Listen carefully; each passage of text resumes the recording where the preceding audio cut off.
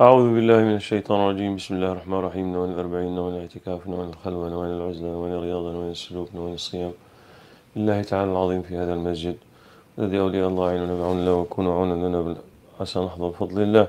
اللهم نعوذ بك أن نشرك بك شيئا ونحن نعلم ونستغفرك لما لا نعلم. الحمد لله والصلاة والسلام على سيدنا Muhammad Rasulullah. Since it is the month of Quran, we will do some tafsir based on Tafsir Ibn Kathir, mukhtasar yani tafsir, summary tafsir of Juz' Amma. But before we do that, some important information about Juz' Amma. Most of us recite in our prayers from Juz' Amma. Majority of Muslims, they have memorized Juz' Amma or some surahs from Juz' Amma. It is the last Juz', the last chapter, 30th chapter. Most of its surahs are Makkiyah, means they were revealed in Mecca in the early days of Islam. So the surahs are from the early days of Islam, but the tartib, the chapter is at the end. It's as if it is Allah subhanahu wa ta'ala, it's as if yani, the sign is that that the summary of the teachings of the Quran can be found in this juz' of Quran. The first surah is Amma yatasa'alun, or Surah Naba, and the last surah is Surah Nas. Except for two surahs, Al-Bayyinah and Al-Asr, all the surahs, as we said, are Makkiyah, means they were revealed in Mecca. Those two surahs were revealed in Medina. And this chapter has very special characteristics, is that the first verses of Quran from Surah Iqra bismi rabbika alladhi khalaq are from Juz' Amma. So when Prophet ﷺ was in the cave and Sayyidina Jibreel came and hugged him and he said, read Iqra. So the first verses of Quran and the first surah is Iqra bismi rabbika is in Juz' Amma. And according to many scholars, there's difference of opinion, but majority of scholars that also إِذَا جَاءَ نَصْرُ اللَّهِ وَالْفَتْحِ Surah Al-Nasr, that is the last verses of Quran were revealed from that surah. So one can say that in Juz' Amma, the beginning of the Quran and the ending of Quran literally can be found. And also it has some of the greatest surahs and verses of Quran. It has Surah Al-Ikhlas, and we all know that reciting Surah Al-Ikhlas 3 times is equal to the reward of reciting the entire Quran. One Surah Al-Ikhlas is equal to a third of the Quran. It also has Surah Al-Kafirun, Ya Ayyuha Al-Kafirun, and that is ta'dil ruba' al-Quran, that reciting Surah Al-Kafirun equals the reward of a quarter of the Quran. And it also has the Mu'awwidhatan, Qul a'udhu bi rabbil falaq, Qul a'udhu bi rabbin nas. It is what we use in this nation to protect ourselves from seen and unseen enemies. Very powerful surahs. One thing to note is that a lot of the surahs were revealed consecutively. So like Surah Shams was revealed after Surah Al-Qadr, and Surah Al-Qadr was revealed after Surah Abasa. So some of them were revealed around the same time.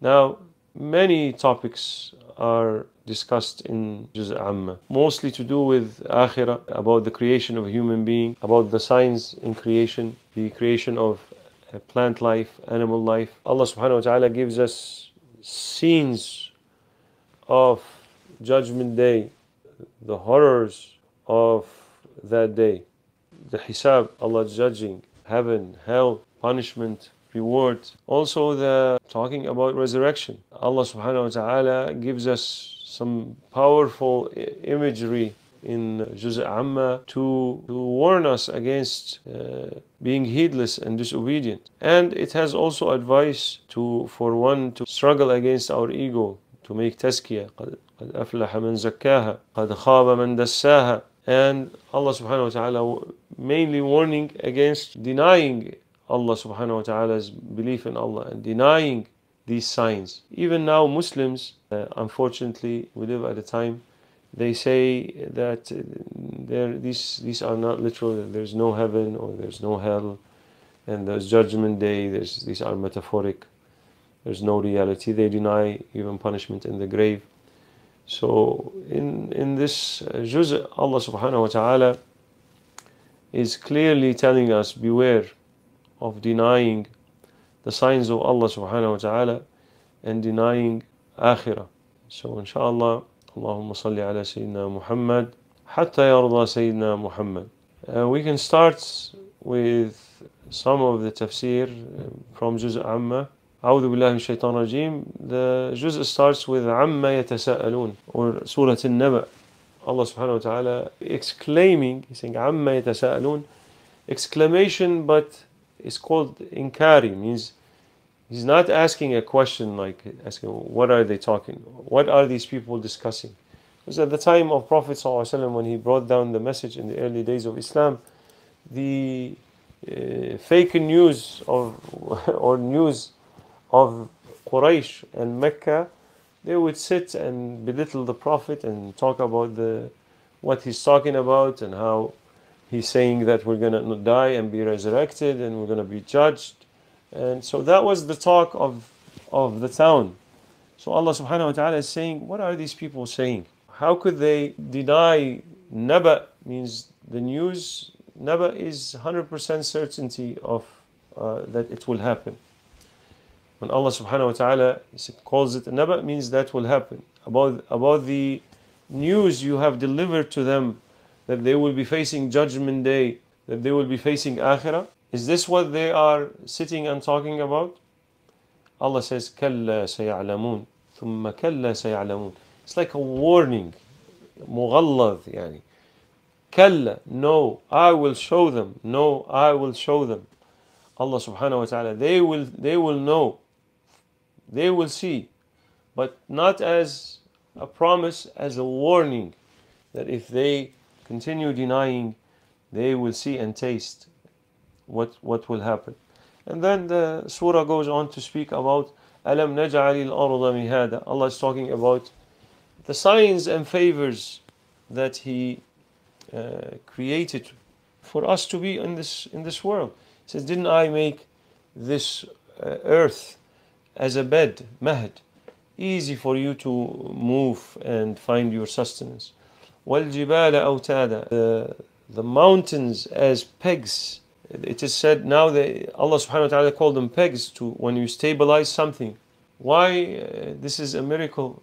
Because today they find out that the mountains, the mass of the mountain is more underground than above ground. And these mountains, without them, the earth will be spinning uncontrollably.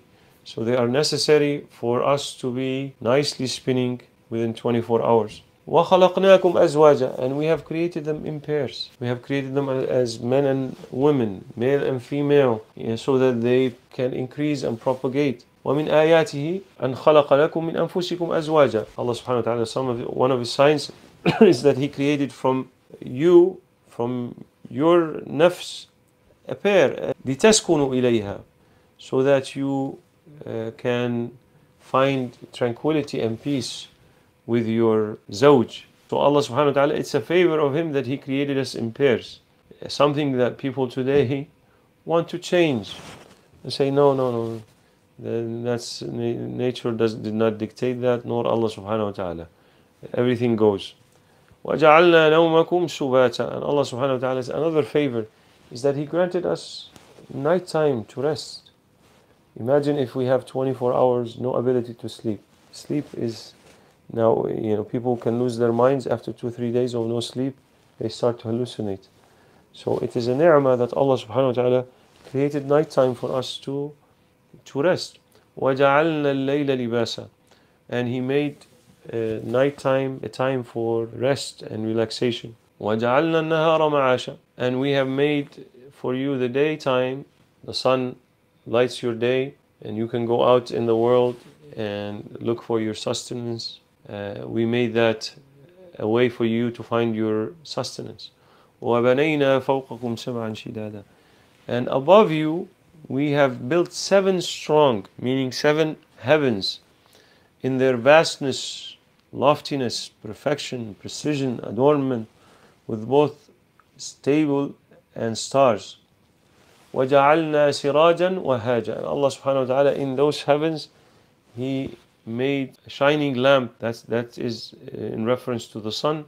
وَأَنزَلْنَا مِنَ الْمُعْصِرَاتِ مَاءً ثَجَّاجًا.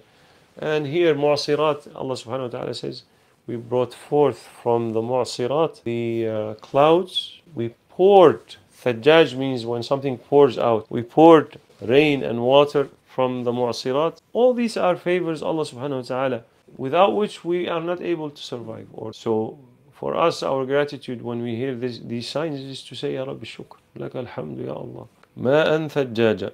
And with that water that Allah brings forth, and the earth that Allah makes like a bed, and the sun that Allah puts in the sky, لِنُخْرِجَ بِهِ حَبًّا وَنَبَاتًا. Allah subhanahu wa ta'ala brings forth all this greenery, all the plants, the trees. Habban means the grains, nabat means vegetation, jannat means gardens and groves and fruits, وَجَنَّاتٍ alfafa means all kinds of gardens. Ayyuhallah, we'll stop here tonight as the first of the translation. We'll continue inshallah. Inna yawm al-fasli kana miqata. Thank you all who join us. Barakallah feekum. Jazakumullah khairan. Keep us in your dua. Pray for yourself, your family, your loved ones. Pray for the people of Palestine and Gaza. Allah subhanahu wa ta'ala take away their difficulty. And pray for us. Inshallah, we pray for you. And we'll see you tomorrow inshallah. Assalamu alaikum wa rahmatullahi wa barakatuh. Anyone who says Assalamu alaikum, assalam. Barakallah feekum.